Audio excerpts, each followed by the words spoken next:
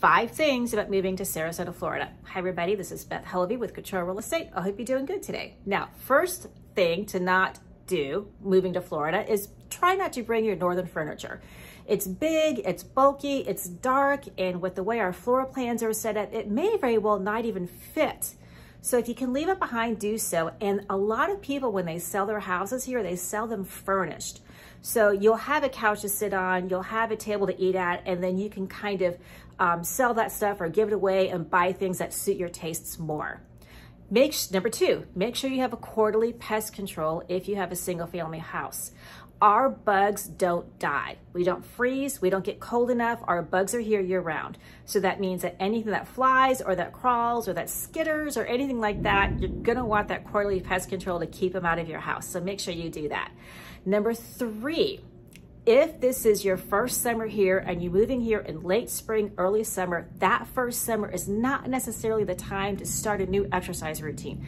Don't start jogging, biking, walking, or any sort of outdoor activity unless you're acclimated, because especially here in August and September, not only are we hot, but we're very, very humid, and it is hard for people to acclimate. What you need to do is start in the winter or start in the spring and get used to it. And also make sure you have your water with you. You're gonna need that. Number 4, we do not have storage space. You do not have attic space here. You do not have basement space here. I know a lot of people are moving from up north and they're moving from a modest size house or a normal size house, but they've got giant basements and giant attics full of things.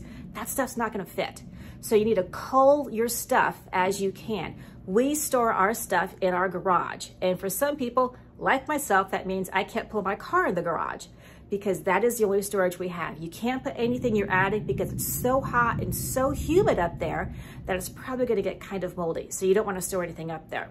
5, and certainly not least, if you are living, working, staying, traveling, whatever, near a body of water, and I don't mean the ocean, I mean lakes, ponds, canals, anything, assume there's a gator in it. We have gators everywhere.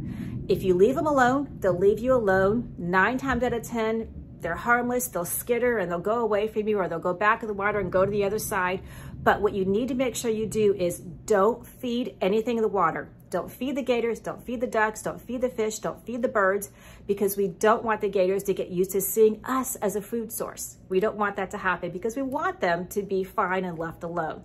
But assume that there is a gator in the body of water, which also means, especially if you have pets, do not walk your pet at dusk or at dawn near the edge of the water because they are predators and that's where they hunt.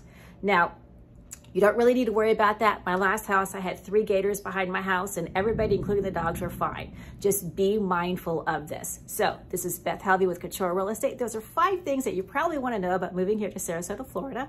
If you have the opportunity to get outside and enjoy the sunshine, I'd encourage you to do so. Wear your sunscreen, drink a lot of water, and we'll talk to you later. Bye, everybody.